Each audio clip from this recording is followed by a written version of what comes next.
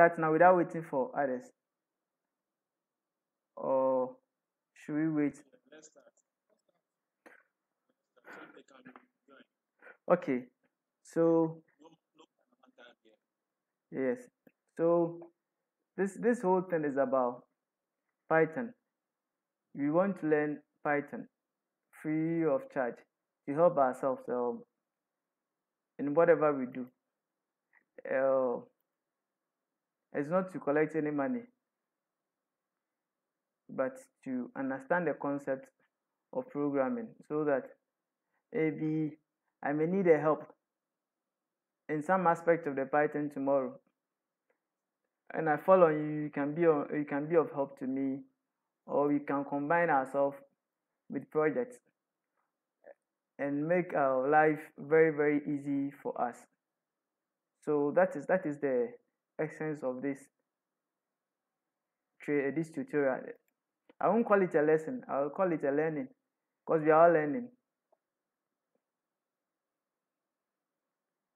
So we'll be using Python throughout, and then we'll be using it for web applications, for data science and machine learning. We also use it for artificial neural networks. I do not know if we will get a time, other than that we may go into uh, some aspect of artificial intelligence. That's notwithstanding, we can go and deal with machine learning and deep neural network, and that is when we will talk about the image recognition system, all those things. With a web application, we'll be using Python. I've started the training of the lesson, so make us a so the Python is just like any programming language. It's a very easy language compared to other languages such as PHP or C Sharp, C++, Java, and the rest. Python is very easy, and it's a scripting language. We can use it for so many applications, whether it is a standalone applications or it's a web application. If you want to go into let's say cyber security, it will be very good if you have knowledge in Python. You would want to use it when you are dealing with, you want to communicate with the various network. You may want to use it to run the codes. You may want to use Python to develop a web application or a website. So Python has so many purposes, unlike HTML. You know, HTML is simply for web. Python is not like that. It has so many advantages. So for today, we'll be looking at the Python IDEs that we'll be using for the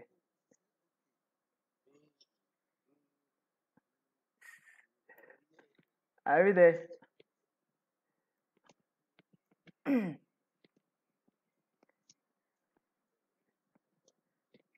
Hello.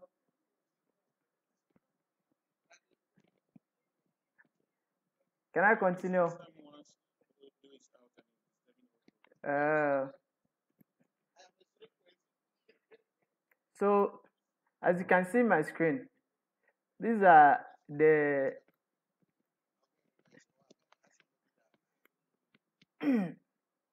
someone is generating some noise. So let me continue. These are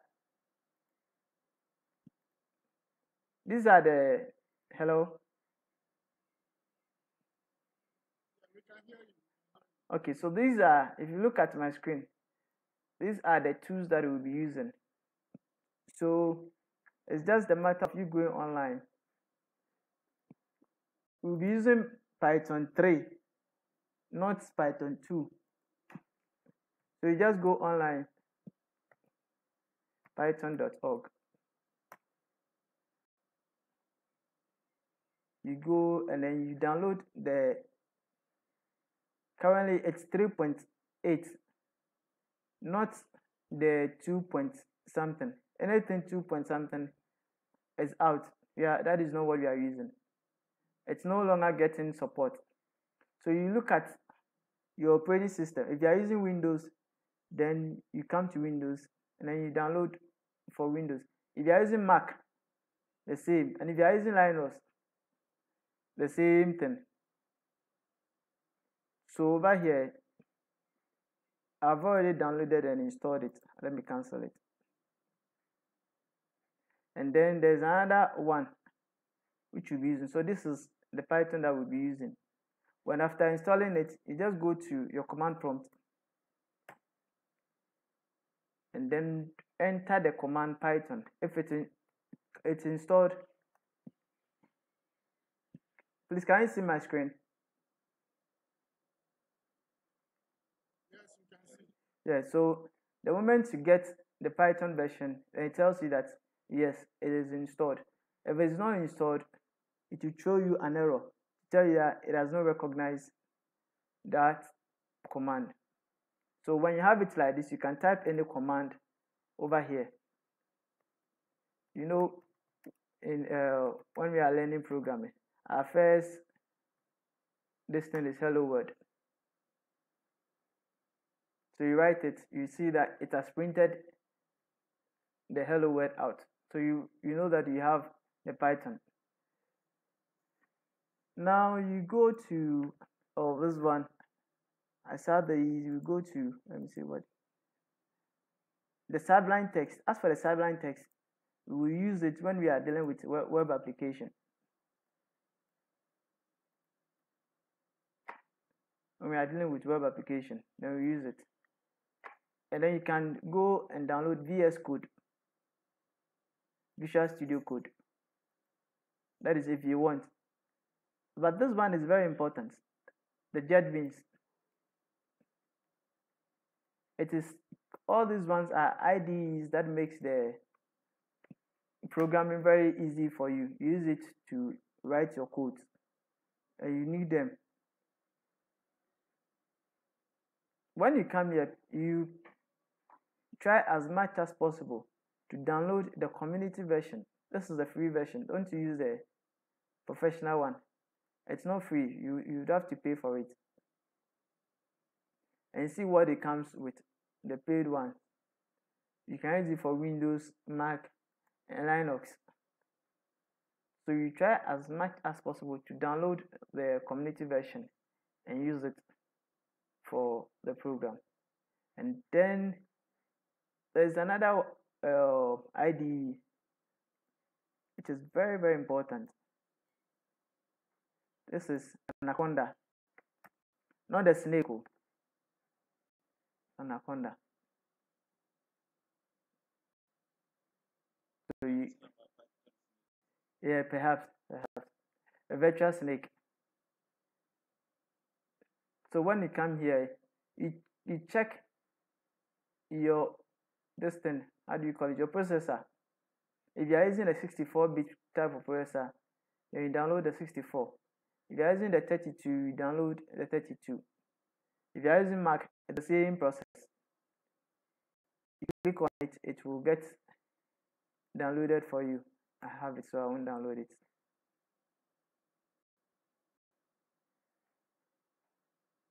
So please, do we all have this IDEs installed? Any of them?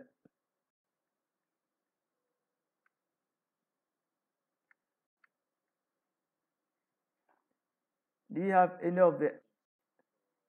Oh, okay. Please, Anaconda. No problem.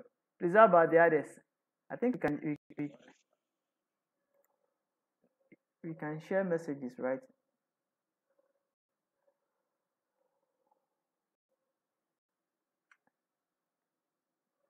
We can share messages.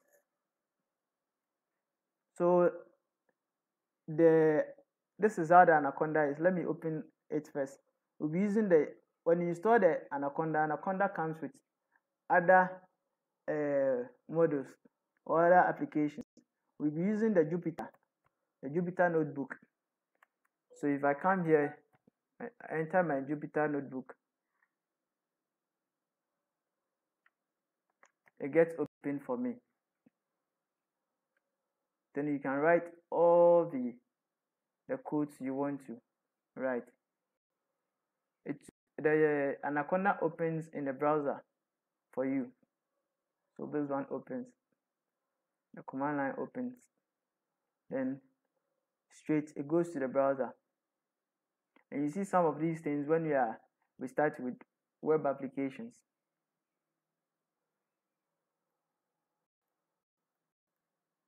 Good.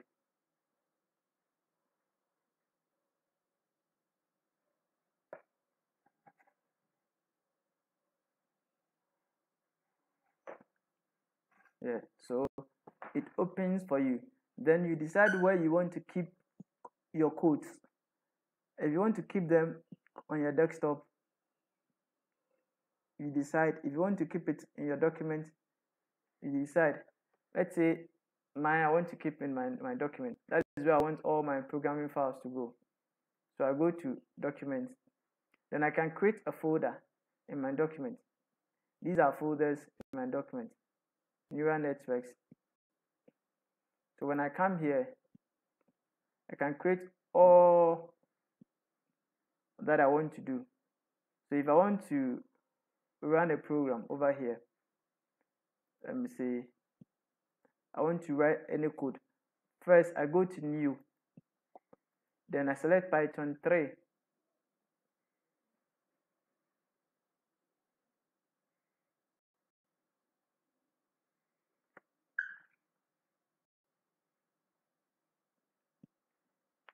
Yes. So you see that it is using port 8888. This is a port number.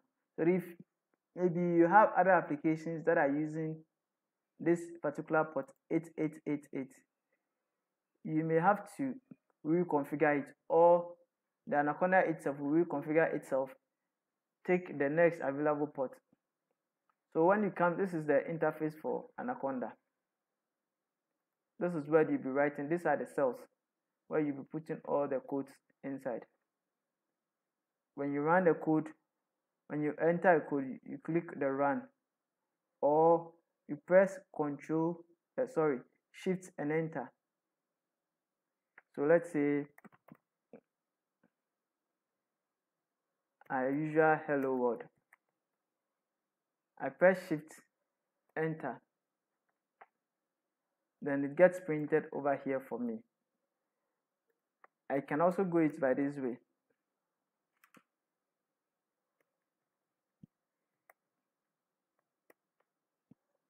Then I click on run. It runs for me.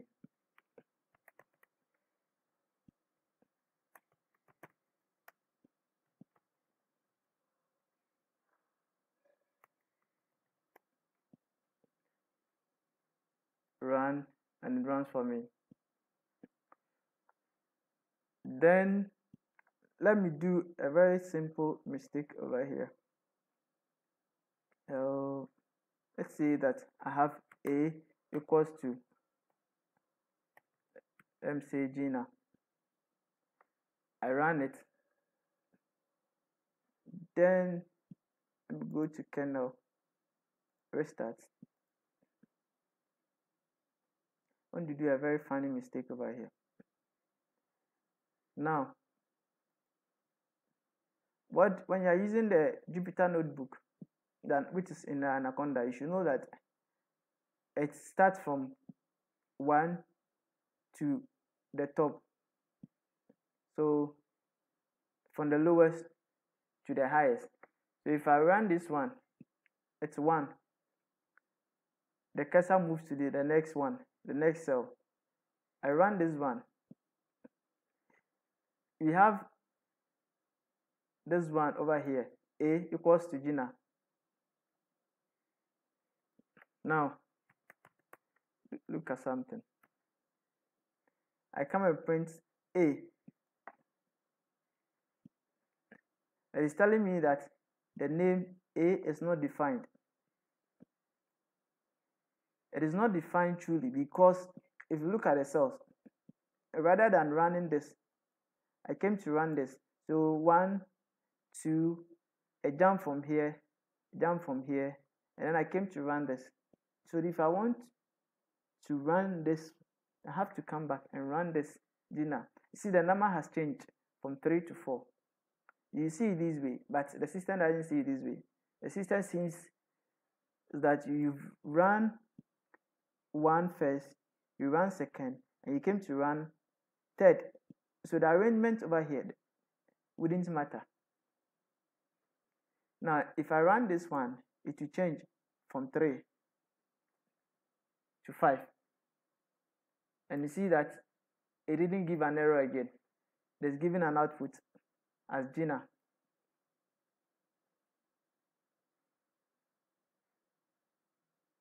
Any question? Or I should continue?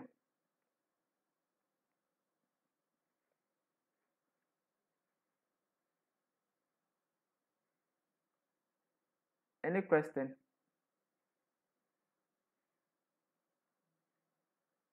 Hello?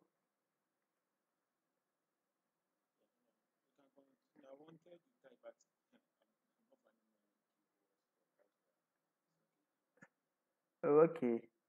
But I'm sure if anyone has a question, they can do this thing, unmute themselves and ask the question. I believe these ones are fundamental. Very, very fundamental. The basics. So, I'll have a question. Perhaps we will be asking the print command retains the value. Okay. So we get to this part. So this is just to introduce us to learning IDE that we'll be using. You can use the files to upload or even download.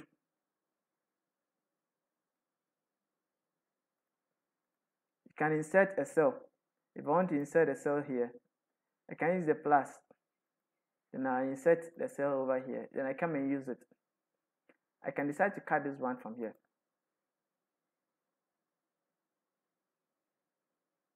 When you do, one thing about the Jupyter notebook is it does auto saving. So you code for a while and it does the saving itself. When you click here, you see that it shows untitled. So you can just click, then you can name your notebook. So Python, or you can say Python class.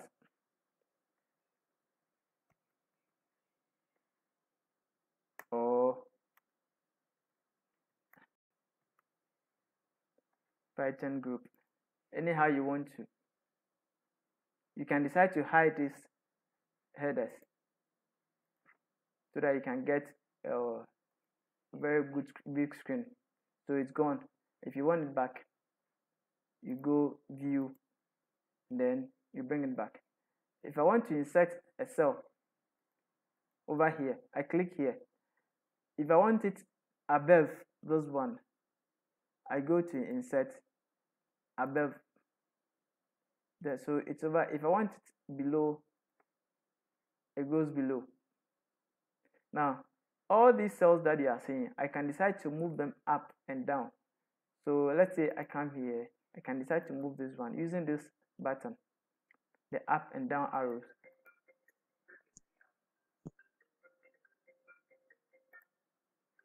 I can decide to move them up.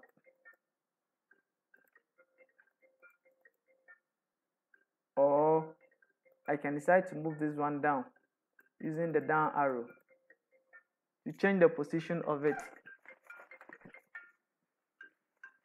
Oh, sorry.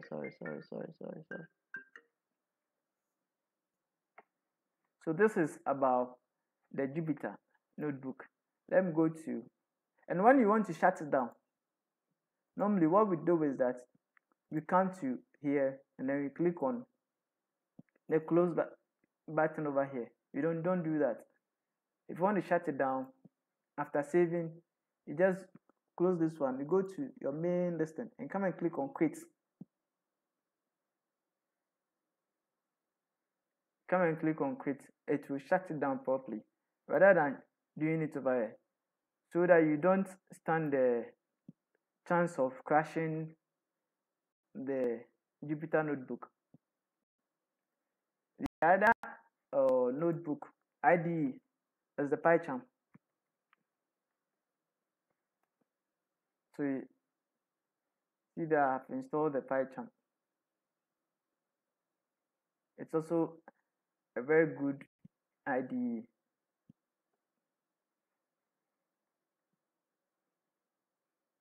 You can also install that one and use it for your programming. You can do anything that you want to do with it, whether if it's a web or machine learning, neural networks, or whatever. So you see that it's the PyCharm community version that I'm using. I'm not using the professional one. Kindly use the community one. Don't use the professional, and don't use the crack one. Just use the community and be free. So my JetBeans is loading. Please, can I keep in something? Sure. The difference between the Anaconda and the PyCharm is the Anaconda uses without internet. It's quite difficult for you to use.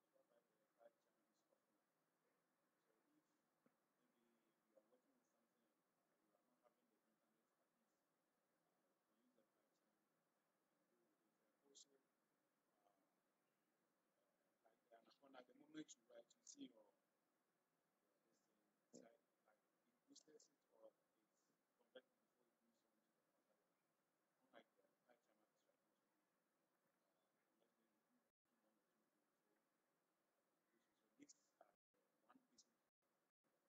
use them, and one you can use it offline. Also, the Anaconda comes with a lot of rights, unlike the PyCharm. So those who believe more on the machine learning, it's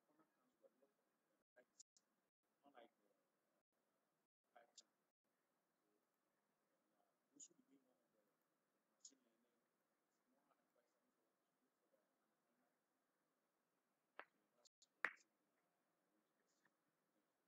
Yes.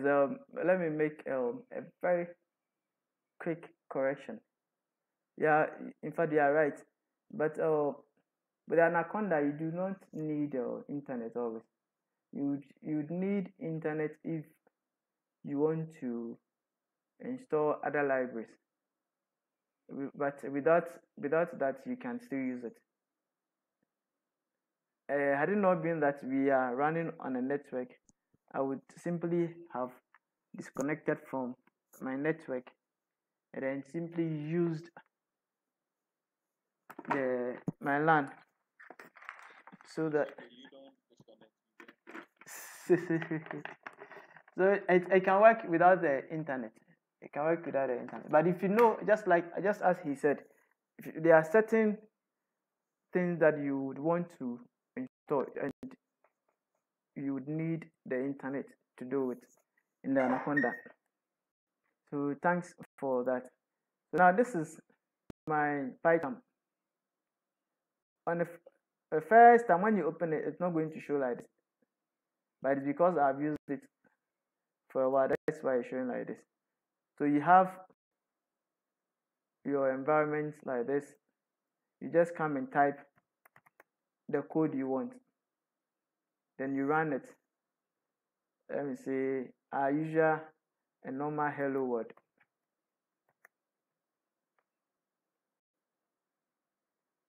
Then I go here. You see this play button. You have to select it. And I play it. After playing it, when you check the button, the console over here, it has a console. When you check the console over here, you see that the hello world is being displayed. So if I have about 10 hello words,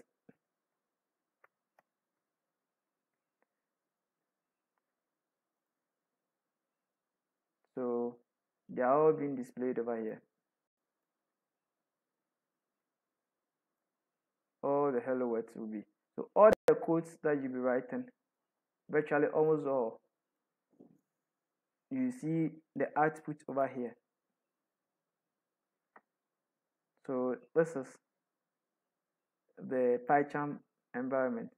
So you can decide if you would want to go with a PyCharm or you want to go with the Anaconda. Any of these would be okay. You also have the Atom. So can I close this ID, this app? I hope I can close it. Thank you. You also have the Atom, and very often you use the Atom when we are dealing with, or when we are going to our web application. You also have the VS Code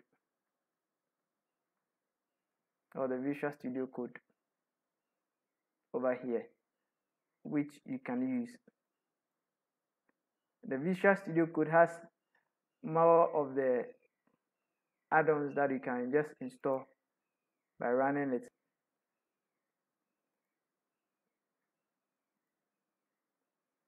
So this is a little, or these are a little information about the IDE that we'll be using. So you pick the one you think it's good for you, which you are comfortable with, then you use it. And this is the Atom. This is the Atom. Don't save anything.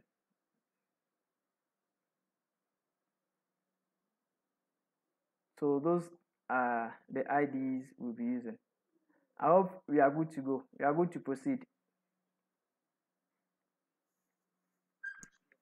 Okay. So if anyone has a question, let me know. Let me see what we'll be doing. No question. I assume no question. So now, in every programming, when we are programming, we know that we deal with variables and we have variable names. Now, the variable is a placeholder, just like, how would I this? Just like a container which will contain your values. So let me say I want to declare a variable called first name.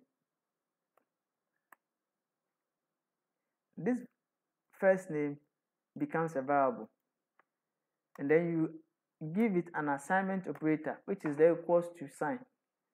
This one is called the equals to, the assignment operator. It is not equals to.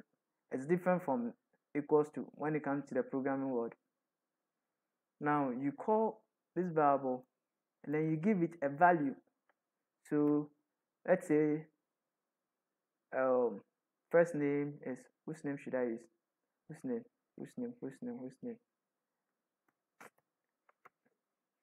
So let's say Gina. This is called a variable. This is the value, and this is the variable name. This value will be saved inside this particular variable. So in a simple word, let me say that this is a box, and the box is supposed to contain, okay, good, let me use this one. So you go to the market, you have a container, they said fruits. So this one contains only fruits. A fruit cannot be Gina. So let me say mango.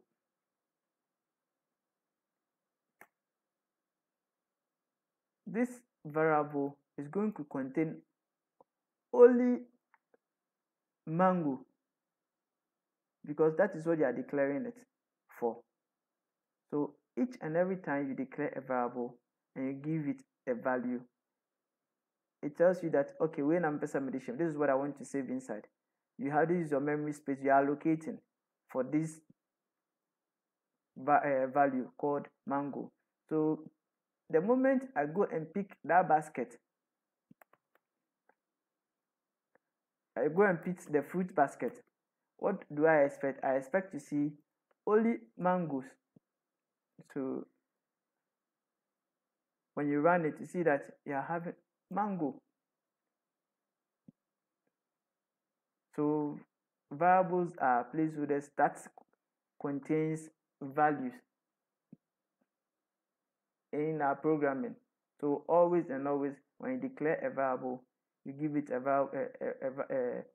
value. This is the variable name.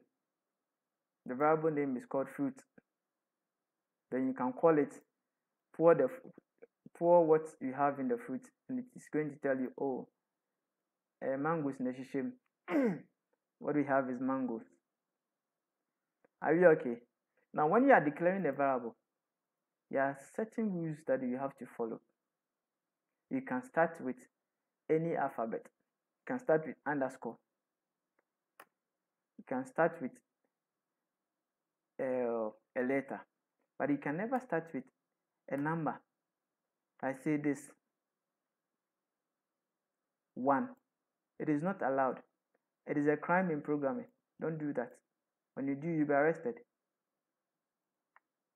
But you can bring 1 inside it anywhere in the variable name. So I can say fruit 1. Then I come and call it 1. It will still print the mango for us. So when you are declaring a variable, you should never ever start with this a number. Just start with the letter. The letter can be maybe an alphabet. It won't change anything.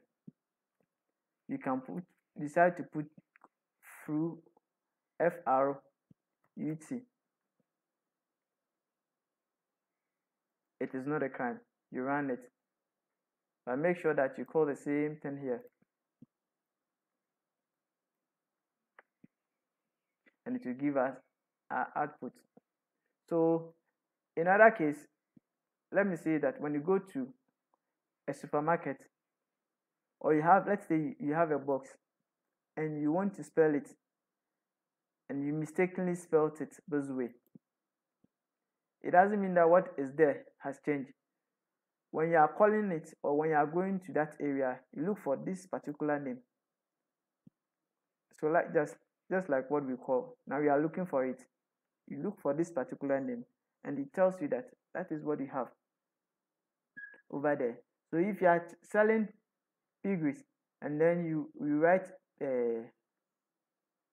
let's say you are selling chicken, the old chickens, and then you wrote it mistakenly, your own spelling. You went to write chicken babies. Let's say you wrote chicken babies. Don't forget that it is your own code. No one is writing it for you. You can decide how to name your variables.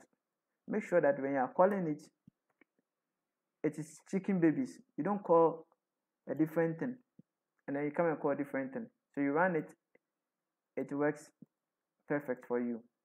So chicken babies, that is your own spelling. Una ode ho, una osisa na best spelling no. Una obi bia any asem. Are we clear to go?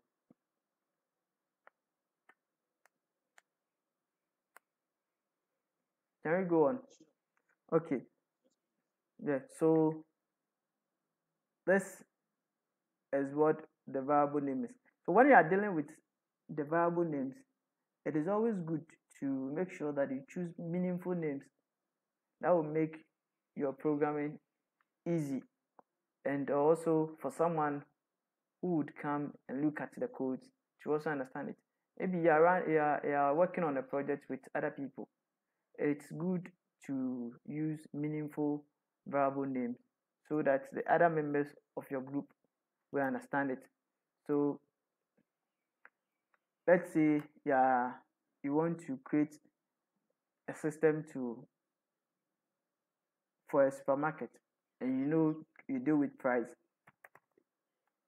It will be good to use meaningful words like price.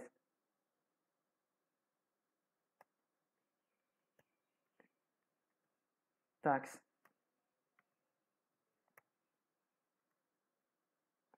amount. Now look at this one, the amount. If you use this one, at least when the programmer sees it, maybe he may understand it, or use this one, he may understand it, but it is good to use very meaningful one so that it makes the coding easy for your friends. You don't make things difficult for yourself. There's no one way to solve a problem, but it's always better to go the simplest way. And as much as your code works perfectly, go the simple way. Don't hassle yourself. So choose meaningful and simple names for your variables. So I can say price 20, tax 0.56, amount whatever. Then I can say okay, price is times, let me say my tax times number or whatever. In the normal accounting sense, you won't write such a code. What is price times number? No. So you do it very easy and simple. So that is all about variable naming. Take something very meaningful. Make sure you don't bring a space between your variable names, like price. Then you can't bring price like this. No, it is giving an invalid syntax. It's an error. So don't bring any space. You can decide to bring underscore. It won't have a problem. But no space. Name, it is not advisable. It is an illegal act. Don't do it. Now, you see that anytime you write something like this, you write a variable name and then you give something, we call it declaring of a variable. I bring price and I said it's my variable. It means that I'm declaring a variable called price. So declaration of a variable. So if you are writing a program and someone says declare a price variable or declare a gender variable, what the person is saying is write a variable called gender and then assign it. So I can say female. Then I can call it,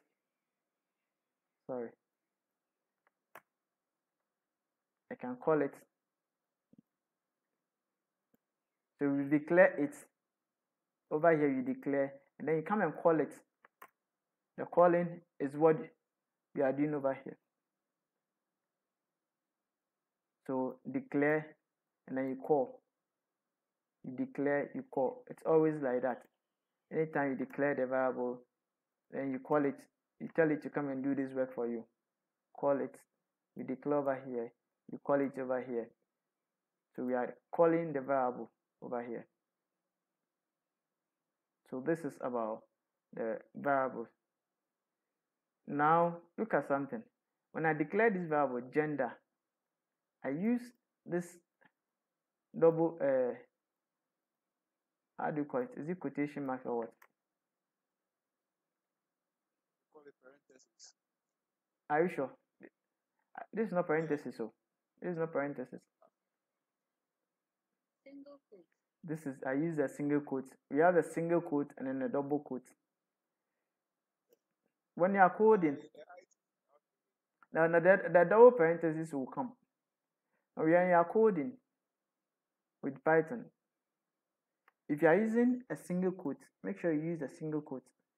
Just be, how do you call it? Be fluent with one way. You don't mix it to give you an issue. If you are using a single quote like this, and you are declaring a variable which is a string like this, you have to bring the single quote. If you don't bring it, it's going to throw an error. So gender, we call it over here, and it's giving us this. I can decide to use the double quote, and it will still give us the same output. So just remember that if you are dealing with single quote, just use single quote. You currently will not appreciate it, but let me do something over here. Let me say yes, then look at something. 23. When I call it, you see that it's not showing any. When I declare, it's not showing any error. I come and call it. Let me put the years to here. So now it is showing. It is the years. Sorry, the years is showing as 23. You see that it's also in a quote, the single quote. When we come to strings, you understand. But I think let me explain it once and for all. Now this one, the 23 is a number. It is not a string. Strings are alphabet. A, B, C, D, those ones. They have strings. This age or years, let me use age, simple. Age is a number. You don't have age as strings. If you want to declare it, it has to be without a quote. Like this. Forget about it. Don't worry about the spacing between. It doesn't make anything. So you run it like this. It is not giving me any error. If I come and call my age over here, you can see the difference. The first age that we declared came with the single quotes around it. Let me do it over here again. Then 23.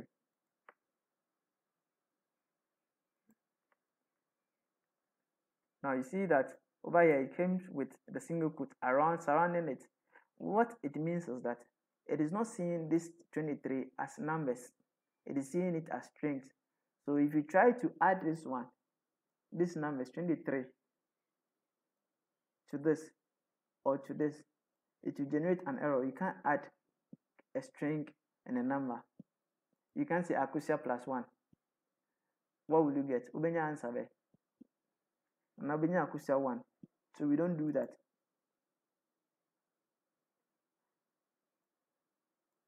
So always and always, when you are dealing with numbers, integers, whatever, or floats, it is good to know that you don't have to bring those, whether double or single quote. Now let's see this one about a single quote. I have, let me see, name. I'm declaring a variable called name, and I'm giving it the name is Akusia Mansa. I have declared a variable called Akusia Mansa, and I want to print it out. So we use the keyword print in Python. When you are using PHP, we don't use print. PHP, we use the word echo. Then you bring whatever you want to do, welcome to, then you bring a variable name.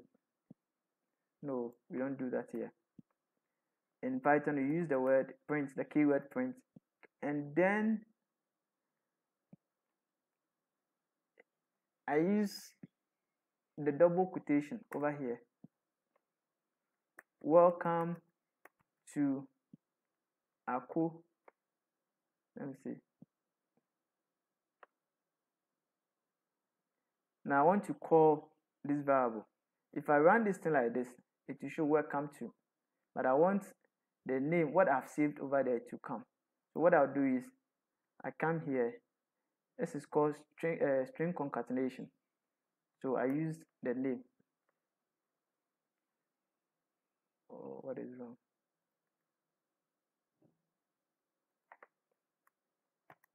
Okay, let me see. Name is not defined. I think if you're using curly brackets or Oh, you should even okay. Let me see. Okay, anyway.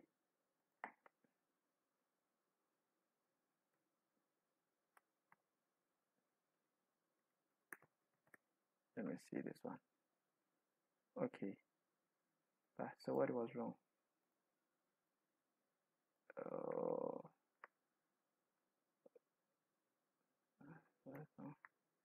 yeah.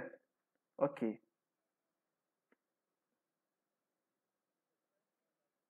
Mm-hmm.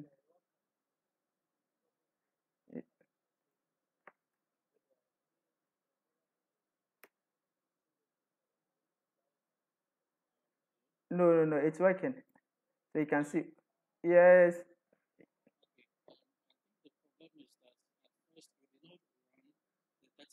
I think so. Yeah, I think so. Yeah, that's true. That's true. So now it is now working. So we have welcome to Akusa Mansa.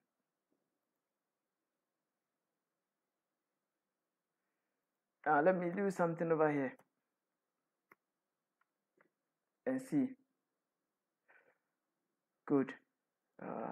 Something has to. Good. Yes, this is what I wanted to do. Now, don't get confused.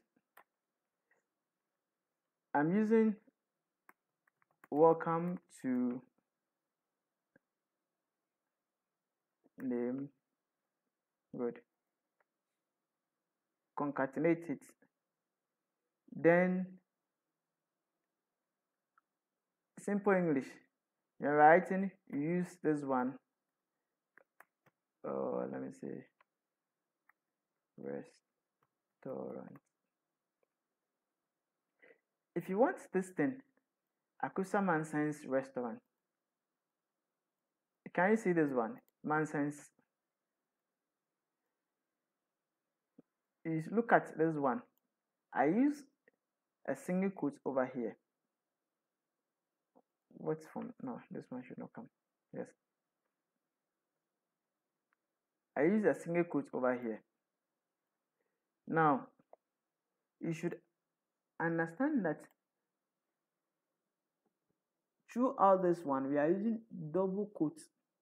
But the moment you want to bring this apostrophe S, you have to use a single quote. If you don't bring, let's say we don't bring this one, then we are not using the single quote. We are using only, we are not using double quote, but we are using only the single quote. This one is going to generate an error for us because of this. Okay. You see that this S, this is not what we wanted. We want Mansa apostrophe S, but it's not showing because the reason is that you are using a single quote, and if you want that apostrophe S to come, you have to acknowledge this one, the double quote over here.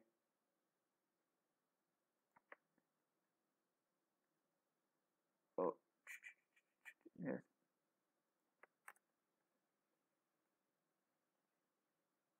Too much space. So you have, this is the perfect thing that you want to write. So when you are writing your code and you know that you'll be using this kind of things in your code, you should be very mindful of the single quote and then the double quote and the single quote, as you find problem for yourself. I hope you are clear to go. Now, let me go here. So this is about the variable names, when or how to write the variable names. And when you are writing code, don't forget that you have other people that are joining you with your code, or even yourself. Sometimes you write a code, you come back later, and then you say, what is it I have written? I don't understand anything. I have an image recognition system somewhere. Um, where is it? I don't know where it is. If I go back to that code, I won't understand anything. I can't see it. Anyway, let's forget it. So it's always good to make sure that you write comments. The comments are to help you and other programmers that are working on the project. So I can write a comment and say, oh, this is my first Python programming course. When you run it, but it doesn't output anything. It doesn't output anything. So you can use this one. Now with Anaconda, you can decide to use the Jupyter Notebook to maybe output something to your people. You click inside, you go to Markdown. Look at the behavior of this thing. You see that it changes and it's different from the others. If you want to change the font size, let me bring this one capital. You keep adding this one, the $sign. So as you kept adding, it also kept decreasing. Hello. Yeah, yes, I can hear you. Yeah, please, can you go over what you just did? I didn't. Okay. What I'm saying is that if you are using, those of us who will be using the Jupyter Notebook, when you are writing the code, it is always good to remember that the code you've written today, tomorrow when you come, you will not understand everything that you yourself have written. So it is advisable that while you code, you put a comment statement. A comment statements are not statements that are executed as part of the program. They don't output anything. They serve to give you more information about what you are doing, about the code, what a particular function or what a particular class is doing, or what a particular variable is doing at a particular time. So when you are using, if you are using Jupyter, or let me say, yes, Anaconda, the Jupyter Notebook, you can use the hash symbol. But before, you see that we have a code here, Markdown, row, heading. So you can use the Markdown. When you use the Markdown, you come and press this symbol. The more you press, the more the size. So let's say, welcome to my Python class. When you run it, oh no, it ran as a code.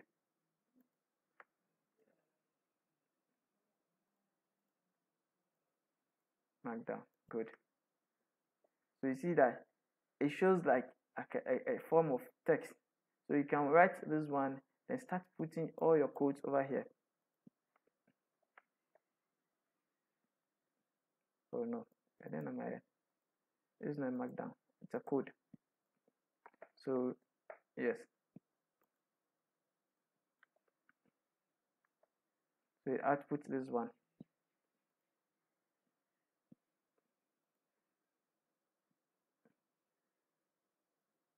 So you decide if you can use, if you want to use the markdown. You can just use the one hash or the pound sign. Is it pound or hash? It's hash. Then you write, okay, what you want to tell yourself or other programmers when they take your code. And this is my first Python code. And then you run it.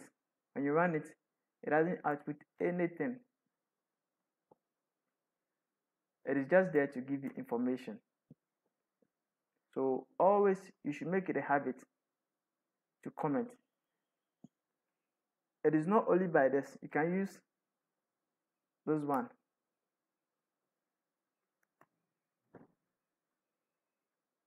Oh, why, my guy? You can use this one when you are writing, especially when you are dealing with functions. You define your function, whatever it is. Then you come and explain what the function is going to do with it. You write it over here. When you run it, all this thing will not output. It will not output. But you yourself, you get information. When you pick it, you realize, oh, this function is doing this particular thing at this particular time. So you make it a habit to always write down comments, no matter how small or big the project is, no matter how small or big the code is. Just make it a habit, and then put the sign, the comment statement over there. It will help yourself and help other programmers too. I hope you can go on. Is there any question?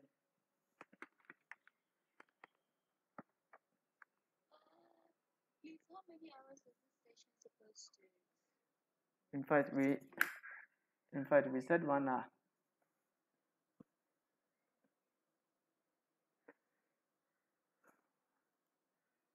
One hour. And I think we spent 1 hour. So it means we are in a 2 hour. So we spend a maximum of 2 hours. And then we close for the day or for the week.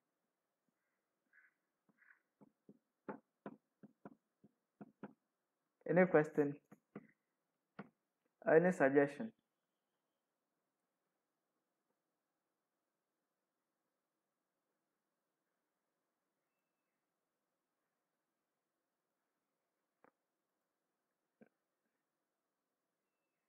Okay, so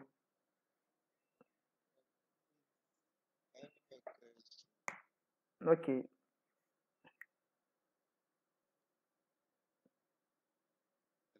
yes, I can hear you. In fact, we can hear you. Yeah, yeah, please. When you were dealing with the variables and all that, Mm, we had some errors. yeah. So I wanted to know how many types of errors are there in programming language. Okay. We've it's been grouped into, I think, 3. You have the syntax error, the logical error, and then there's another one. It's been grouped into 3. It's been grouped, but let me say to you that when you are coding, some of the things you don't keep it in mind. You have Google, so but the moment it comes, use it. I can't keep all these things in my head. My brain is not a computer. So you just make use of the Google types of errors. But we will handle, when we get to errors, you see the types of error and how to handle it. We will come across it, we will be solving it. So just Google it, the types of errors in Python or Python programming or other languages.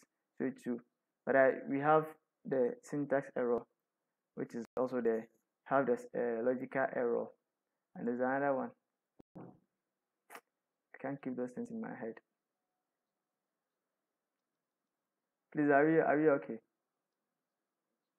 Yeah, yeah. Yes, So, but when you know the type of errors, sometimes it helps you when you write the code and it shows the error. It tells you, okay, this is a logic error or logical error. This is a syntax error. You know that, oh, okay, this is. Then it is about this thing that I'm doing.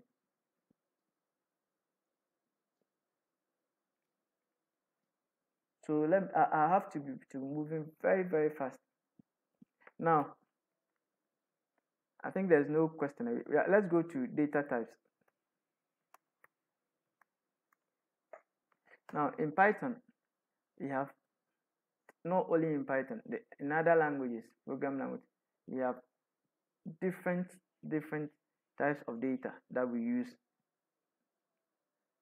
We have the string, we have the boolean, we also have the float, and also have the integer. Almost in the same graph.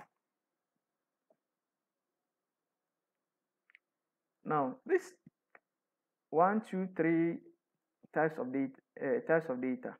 When you are coding, you know that when you talk of string, it means it's from A to Z, and anything which is inside the bracket, when you declare it as such, you see it as a string. When you are dealing with float, the float variables, they deal with any numbers that has to do with decimals.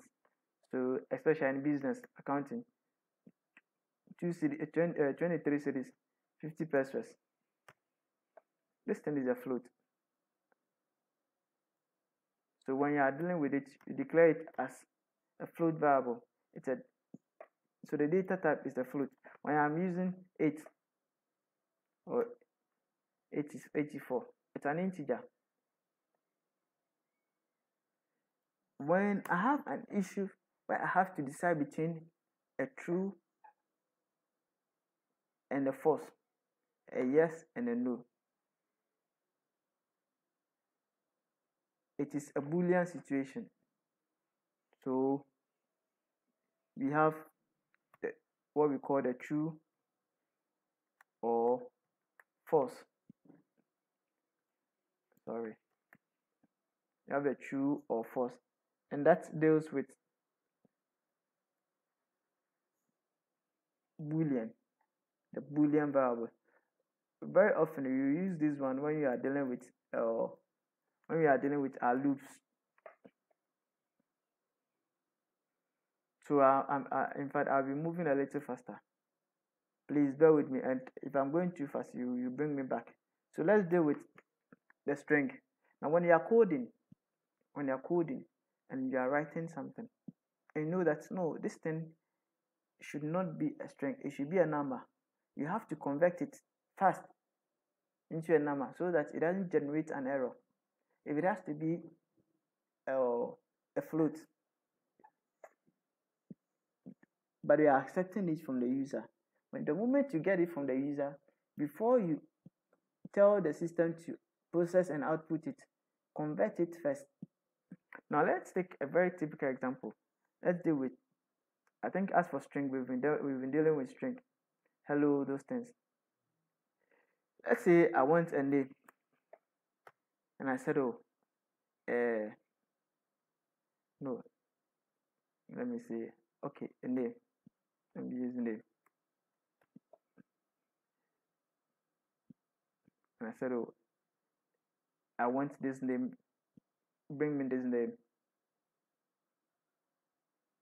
Let me go to this step. I didn't want to go there, but let me go to it. Now, I want a user to give me the information. We have a keyword where we call input. Sorry. Then you bring your curly bracket. Then your either a single quote or double quote. Then you tell enter your name. Now after entering it, then I said, oh, print name. So I ran it. Then the system is asking me enter my name. So I said, oh, my name is Asari. So it has taken the name Asari, and I'm using the word print. The print is to output or it prints to screen what I want. So if I go to a supermarket, I said enter your name. Let's say you have a friend, or your auntie or your uncle has a very small supermarket, and you want to automate, you want to digitize it so that they can use the computer. Okay, I can say that I'll declare a variable called customer name or customer. Then I tell it to give me the name of the customer. Let me put this one here. Then amount. Then I tell it to you bring the input, then enter amount. Then I want to declare another variable called, no, let me not use it. Let me not use amount. Let me use price. Then quantity. So I tell it use the keyword input. Input is a keyword. So I tell it enter the quantity.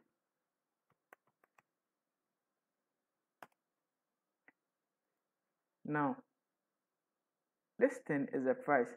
This is a quantity. Price, you should know that as for price, you can get it as 0 point something or something point something. It could be $2.99. If you don't convert it, you are taking this system will accept everything that the user or the teller enters as a string. Now let's say we put our amount over here. Our amount is equal to what? Our price times the quantity. Then you come and tell the system that, okay, total, let me do it this way, total bill is amount. If you run this code, you are going to get an issue, but let's run it. So we run it, enter name. So you say, oh, John James. Then we press enter, then enter amount. It should have been enterprise. Let's say $23.04 or 40 cents, and the quantity is 7. Now you see, can't multiply sequence by non-int type of int type. The system is seeing your code that you've written as strings. You can't multiply price and this quantity. How can you multiply it? It is not possible. So what you do is you come and convert it before you output it. And so this is the way to convert it.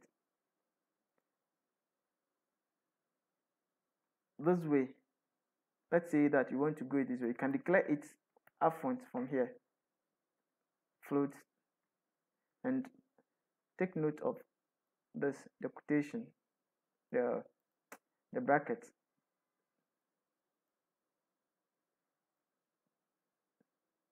take note of the bracket.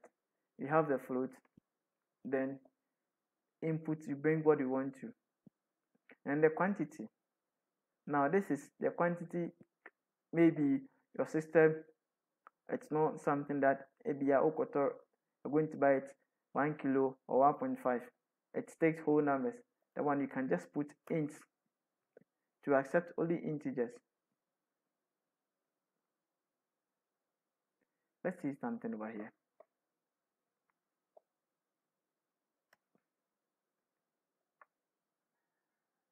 What have I done? I think I've done something wrong. There's something wrong. Invalid ints. Done something wrong. So let me run it again. So now it says customer James. Now amount, which is the price, is a float. So you can say 34.50. Then the quantity, let's say 4. Now it is telling you that the total bill is this $138.00. It is because you were able to convert this into a float. That is why you are getting this result. If we had not converted it, we would have gotten the same error we had initially. Now you see that the quantity is int over here. Let's run it again and see what happens. Customer, then amount, the amount is float points, and then the quantity, let's say 5 points, it's half a kilo, so 1.5. It's giving us an error because you are telling the system, you are telling it that the quantity, the variable quantity should accept int. When you take when it takes the input from the user, when the teller enters it, it should convert it into int before doing the multiplication. But you went ahead to enter a float number, which is 1.5, which is a float. It is not allowed. So sometimes when you are programming, you have to anticipate some of these moments. So as simple as that, then put our float over here. You run it, and then you don't have any problem at all. So points, then the quantity, it's float, so half a kilo is this.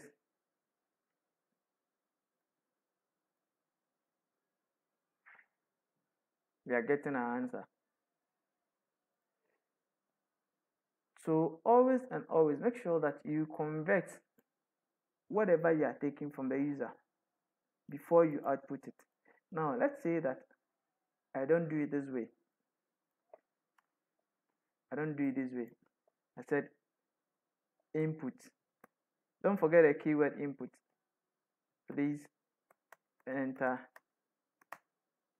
the unit price. Let's see, item name.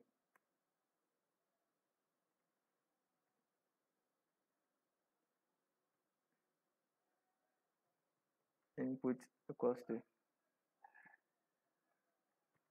enter name of item.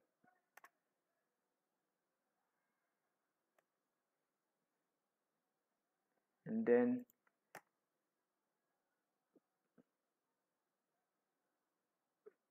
quantity. Don't forget the variable names. It doesn't mean that the way I declare it should be how you should. You can declare it anyhow, so long as you understand it. So quantity, input, enter the quantity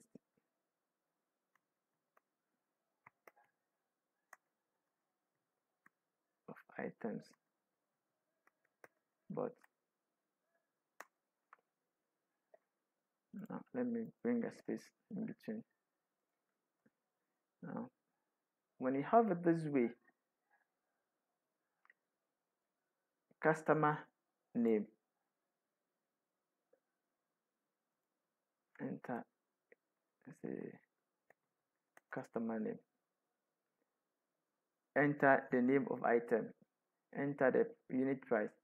When you have it this way, what you can also do is that after taking the price from the user, before you even do anything, you come and create another variable and then convert it over here, then put the price over here.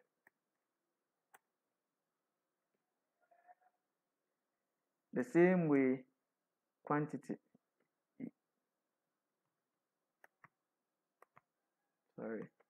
quantity, then we make it float over here. Then our amount, come and declare, and you say our amount is equal to our quantity times the price.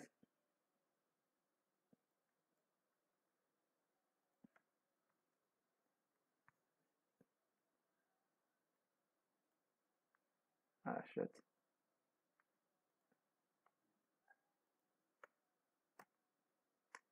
So we output and we tell it to print amount. So customer name, yeah, and enter the name of item, mango juice. Spelling is Sankra. Mango juice. I enter. Then ask the teller or the customer, whoever it is, to enter the unit price. So the unit price is 20 plus points. That is the unit price. Then what is the quantity? Let's see, the quantity is this. So that is doing the calculation and giving us our result as this. So you can declare, you can convert it this way, or the first way as we did it. So this is how you convert data types, whether it is string to float or float to string. This is how we declare or we convert them.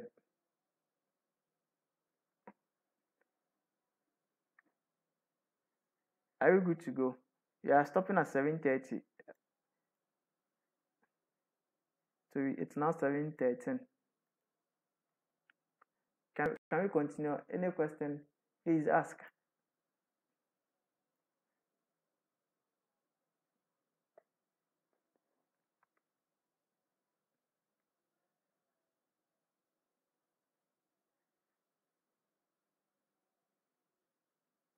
Any question? Yes, please, I want to ask a question. Please Concerning ask. the quantity, which is a float Mm, variable, if we enter an integer value, let's say, the example you use, let's say I'm buying 17.5, will the value be accepted and converted to float, or it will be true or not? you enter an integer instead of a float.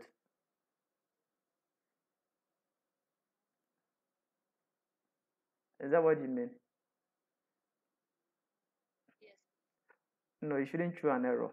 So computer science programming is just by doing. So let's do it and see.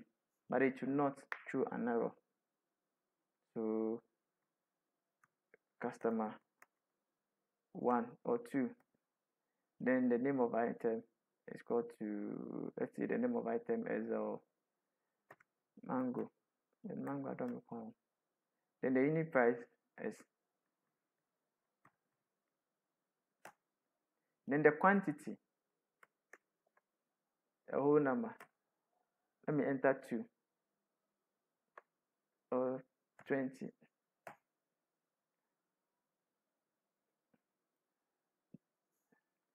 Madam, are we okay? So it will not generate any error. But if you do it the other way around, it will generate an error because you didn't tell it that you are giving it a float. You told it you are giving it an int, and then they come and give it a different thing. Maybe that is a breach of contract.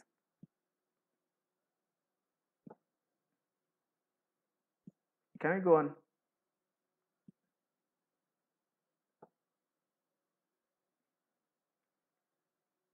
Are we okay? Are we okay?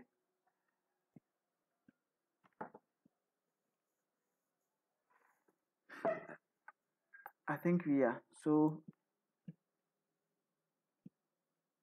when you are dealing with all these data types, just make sure that this is how you do it. You don't do anything different.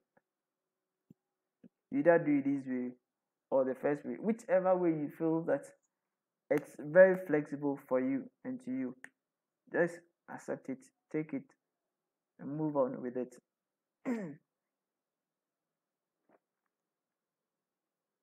Any question again?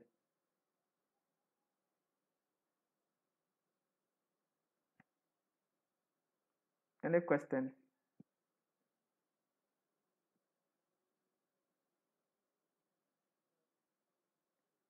Yeah. Is there no question there? So if no question, then I'll quickly move on. Let me touch something else. So we've dealt with this one, the data types and how to declare a variable. And let me go to another thing. Declaring, let's say we want to declare a constant. We want to declare a constant. So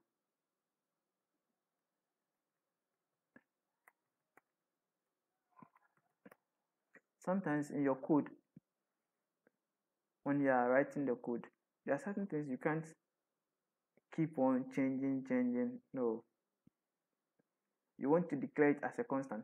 Something like how do you call it? Maybe it's a business enterprise or enterprise something.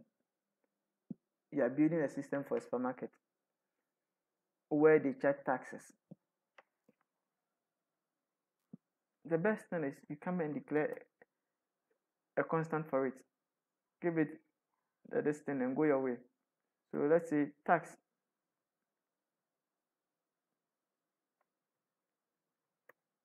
Whichever way you want to do it. Then you give it 0 point. Let's say the tax it's 5% of whatever the person buys.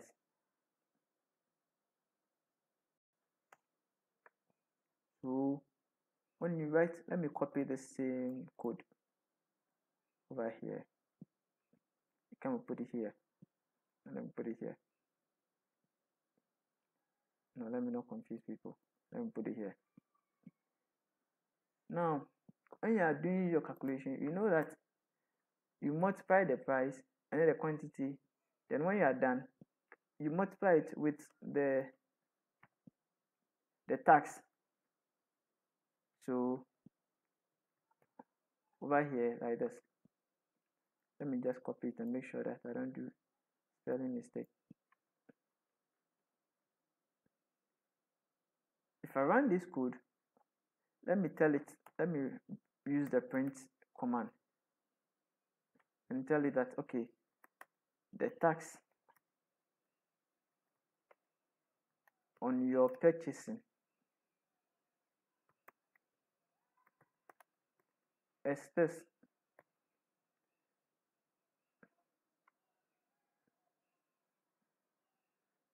Then I tell it the total amount.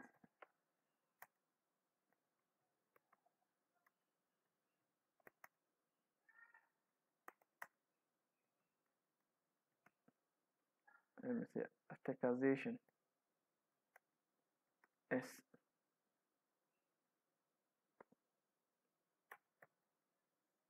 This. Now let me do something over here. Amount 1 and then amount 2.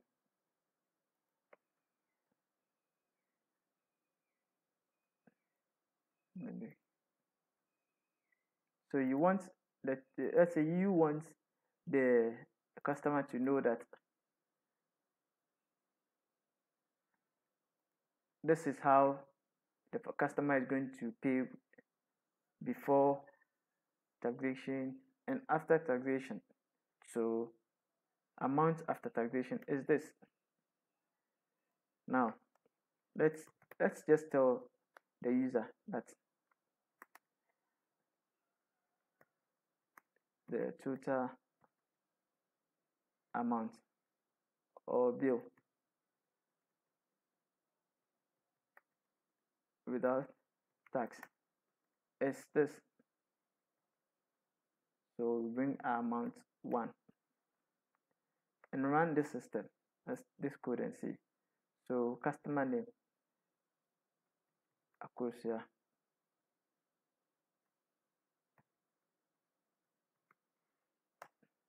Now the item, it's, let's say Okoto Fufu. Enter the unit price, so 30 plus this. Then enter the quantity of items, what, so 0.5. Look at here. Over here, you are telling the person that the total bill without tax is this, 2,266, and then the tax on this is this. Now I didn't spell in the yeah. So after taxation, this is what the person is going to pay. So okay, the person says, oh okay, this is it, and this is the tax. So when you go to, sometimes when you go to the malls, you buy, you take the receipt, you see the tax amount, the actual amount, and then amount after taxation, you see it over there. We declared this constant. We didn't, when we were entering, we didn't enter this tax. No, it is not for your users to enter this tax. You enter it once and for them. So you declare it as a constant and just call it in our code or in our program over here. So that is it. Now there's this thing called paired mass. When you go to, when we are into, let's say when you go into, how do you call it, BODMAS, the P stands for parentheses, the E stands for exponent,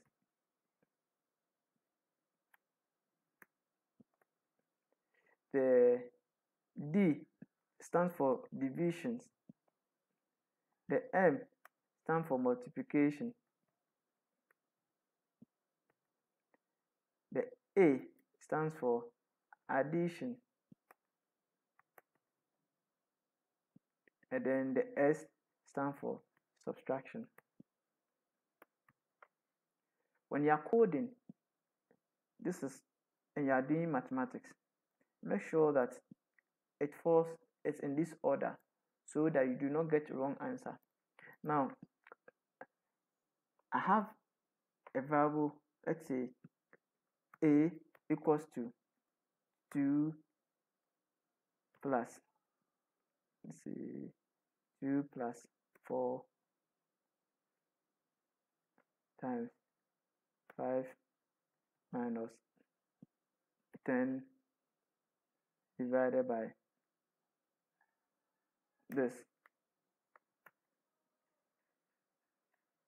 this code like this. if you want to do it, you can say that, you can decide to say, oh, okay, then let me do it this way. 10 divided by 3. Then when I finish, I keep my answer. I come and subtract it from 5. Get the answer, multiply that answer with 3. Get that answer, then add 2 to it. When you do it this way, you jeopardize your entire system. You get the wrong answer every time. So when you are coding, you should be very, very precise. If you know that, oh, okay, you want it is rather this plus this. Let me see something. And let's output A and see. Now A is giving us 13.66666. Assuming this is not the answer you want, what you want is this one should add this 2 plus this, which is what? 5, and multiply 5 by 5, 25. Then after it should go and divide this one by 10 by 3, and then subtract it from this, from the 25. If that is how you want to do it, doing this will give you a wrong answer. So just put this thing over here.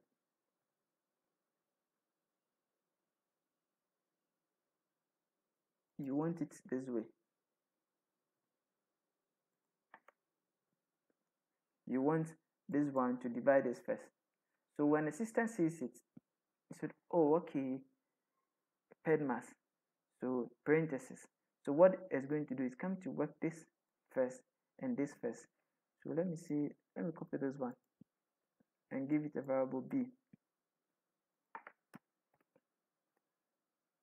Now this one is giving us 21.6 and this one is giving us 13.6. The same numbers, they are giving us different answers. So when you are coding, you should be very careful and tell the system what you want to do. You don't allow the system to tell you what it wants to do or the output it should give you. You are writing your codes, so you command it, do this, and it should do according to how you want it. So you put the bracket you want it to do, add this one, do this one. So the system will come and add this 2 plus 3. So it deals with parentheses first. So when it comes here, okay, I see parentheses. So that is the powers. So it deals with these powers first. Then another power there here, another parentheses there here. To go and do with that. Forget about the division. That's the division it comes after the parentheses. The division is inside it. So just stack it everything in each parenthesis. So this plus this, leave it. It is 5. Leave it. Then this minus this, 10 divided by 6. Is this 6 point what? 10 divided by 3. Then one can check me science of 1. 10 divided by 3.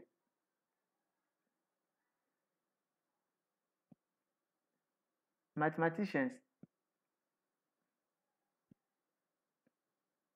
It's 3 point.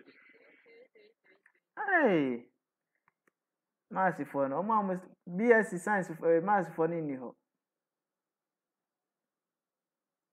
So 3.3. It has done this. I need there. We inside I need there. Oh yeah. Then obey the multiplication. Now, after the parentheses, you see that we have multiplication. We also have minus, subtraction. By subtraction, it comes at the last 10. And see, ubenya 10 times 5 because multiplication comes before subtraction. So you get what? 25. Now, the 25, then we have what? 3 points. And see, afena we no subabe chena hondi. Then you get your correct answer. So you should always remember this so that you don't get any problem. Now, when you are coding, and now let's say I want 2 square, you don't write where's that symbol? Like this. No. It is not like that. You use the double multiplication sign like this. So it's going to see that, okay, this exponent, so it's 2 square, exponent 4, exponent 3, exponent 8. So if you want an exponent, use the double multiplication. Please, we don't use times over here. Oh shit, don't use the times. Or oh shit, the simple thing, don't use the times. It will give you a different thing altogether, an error, because this is a string. You want to so if you want an exponent, just make sure that if you look on your keyboard, the number 8 at the top, it has it. So you just press shift and press the 8 twice, and then it will give you what you want. So if I put this thing here, let me copy it as a lazy programmer, kind of paste it and bring the output. So what it does is, by powers, you know that the parentheses, so it will take the parentheses first, then it sees that there is an exponent, so it will not go to even this one, all these ones, and so on. It will deal with this exponent first. So 28 exponent 2, that is 28 squared. It will do it, then come and do the addition inside the bracket. Then from there, it comes here, come and deals with this parenthesis. Then it goes on to do the multiplication between this and that, because the subtraction has a lower priority. Then you do the subtraction later. So that is it. I think this should be enough for today.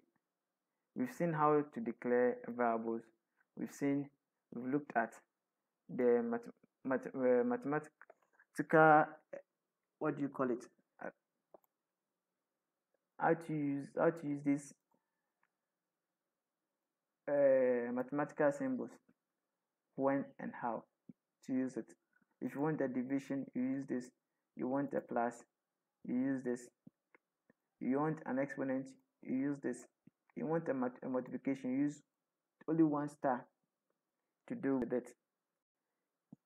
And maybe I think maybe next week we'll have to do with maybe list, and how to work with a list, and how to work with dictionary, maybe, or something.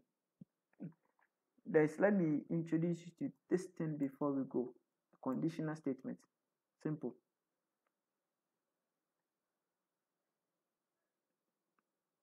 I didn't hear that. Can you please repeat what you said? I didn't hear. Okay, good.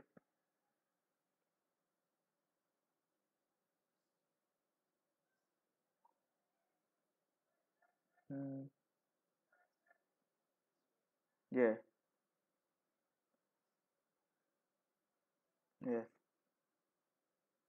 So if it's cube, let's see. So you have to use this. You have to use the double star so that you don't get a wrong answer. If you don't write the program well, you always get an error. And one thing about a program, we are writing and we are getting errors. It frustrates us. And errors are like death. They are inevitable. No matter what you do, it will come. But you try as much as you can to see how you can minimize it. But you can't do away with it. You can never do away with errors. It will come. To come, bam. Sometimes it's very simple. You think. You don't get it. Just give yourself some break. Get some hot coffee. Come back later. You see it. So that is it for now. Let me say this one. The conditional statement, an if statement. Now it's common in our programming. I should have gone to list and how to work with list, but let me introduce you to the if conditions. Next week we'll come to the list, or we'll continue with the if statement and then see what to do. Now, an if statement is just telling the person, you are giving the person a condition. I remember I proposed to one girl. It says that I accept you if you do this. So what it means that if that condition is never satisfied, which I know is a trap, she will dump me into a very big gutter. So when you are writing your code, you tell it, okay, I want a gender. Gender should always be equals to, let's say, female.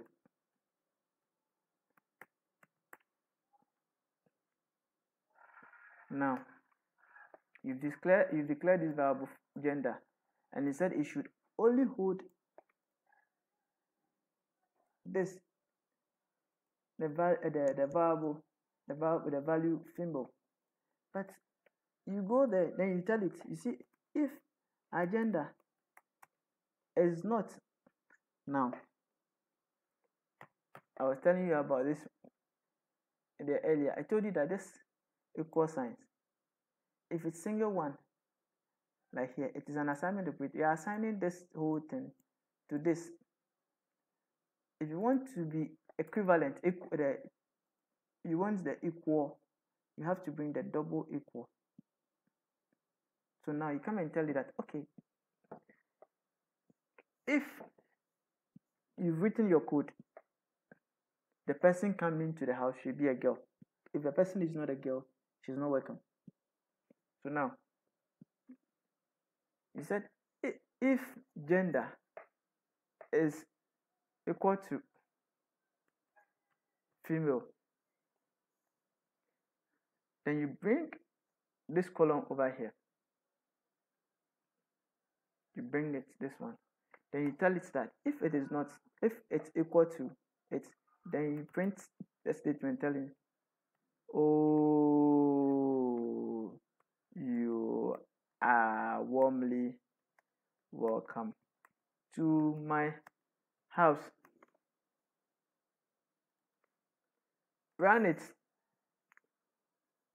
Hola. Oh, you are welcome to my house. So, if you're a lecturer and you don't want males to come to your house, but only females, just write your code at the entrance. You come, you enter a gender, you are a female. Or say you can enter. You are not, you can't enter. So there is another way of doing this thing, or asking the user to enter it in him or herself. So we don't forget, we use the input statement, the input keyword. Then you tell it, oh, enter your gender to access your invitation.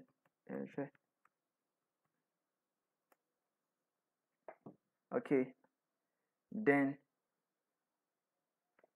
let's run it and see. So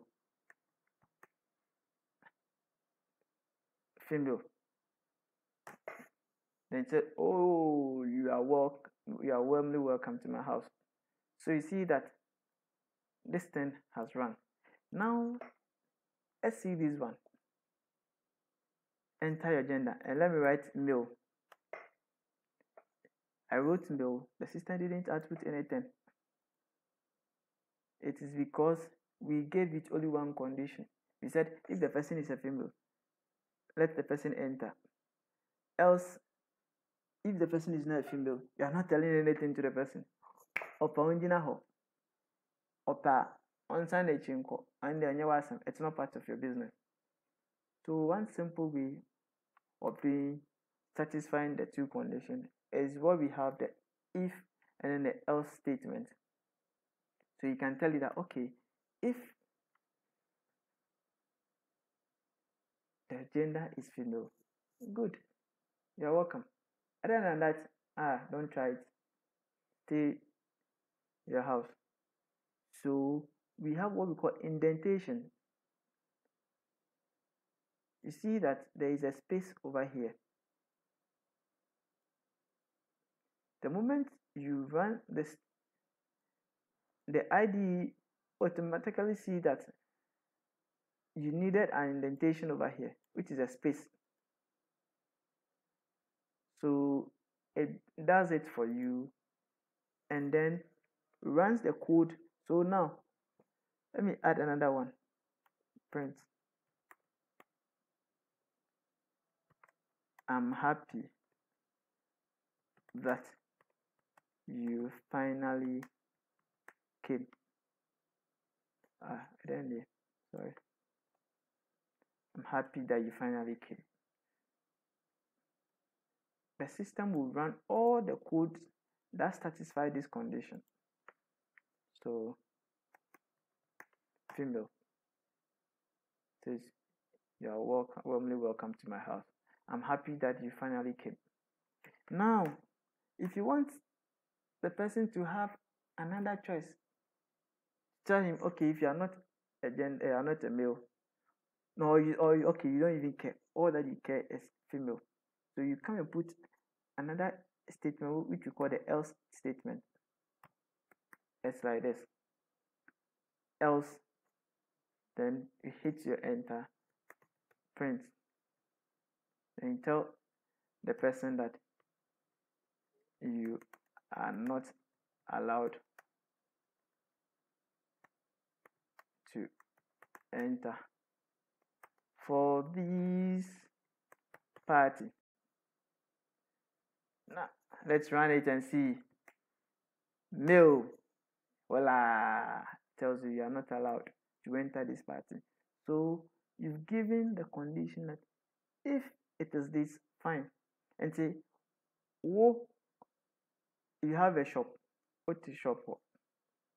Or this shop is over sell. Anyhow you want. Anytime you set maybe you didn't come na it has set condition. Which you make me the bema. Uba me some beba. Those things. So you set your conditions for your users or your friends. So until that condition is satisfied, it will not happen.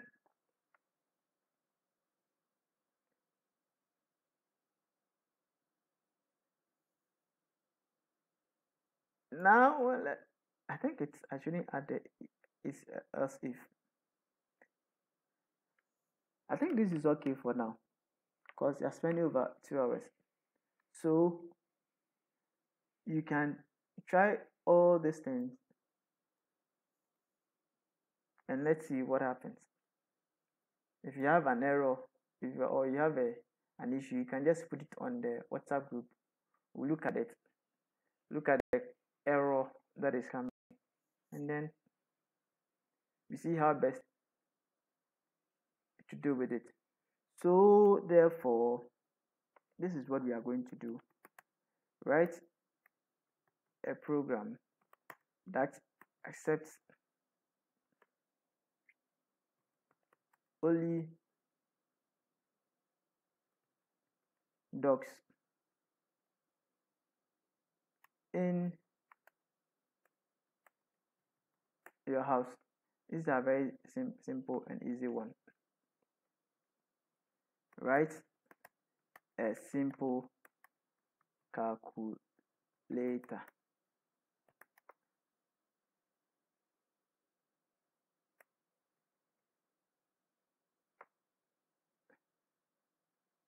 To add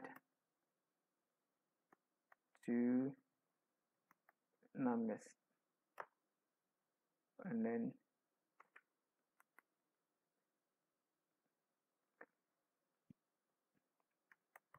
write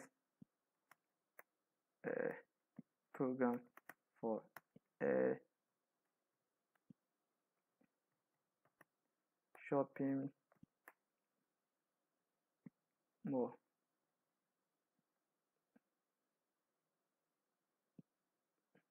Declaring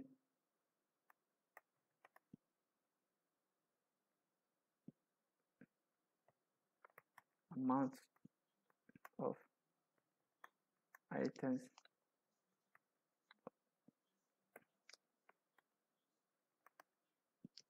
the quantity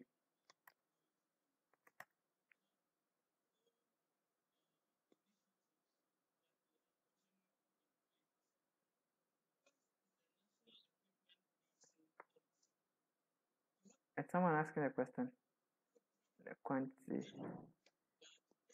and then you declare the profits, if any.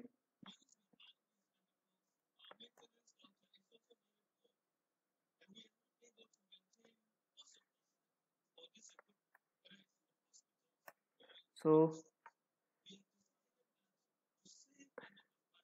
these are the three codes that we'll be writing. It's very easy. We don't have any formality, but just make sure that it gives us a result.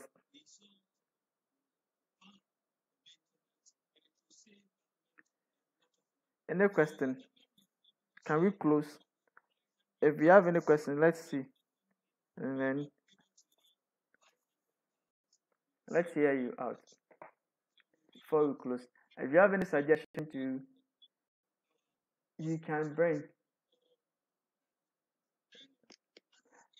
For this if statement, we will go more into it. We will go more deeper into it.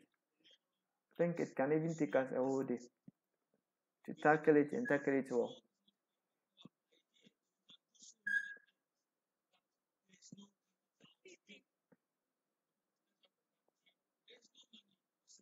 Some,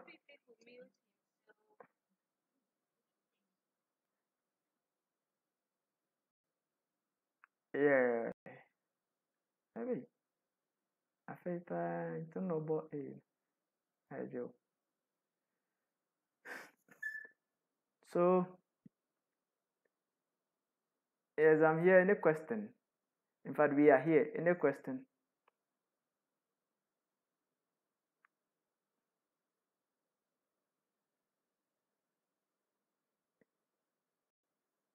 Any question?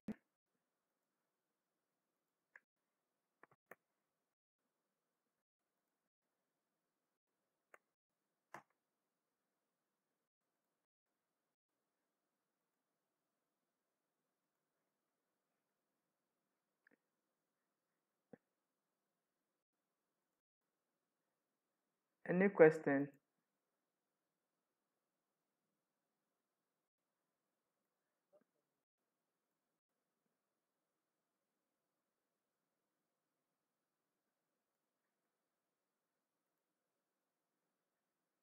OS.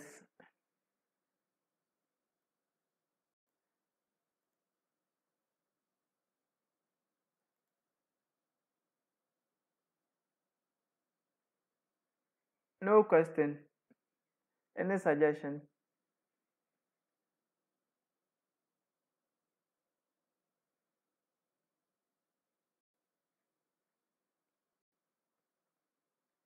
Any suggestion?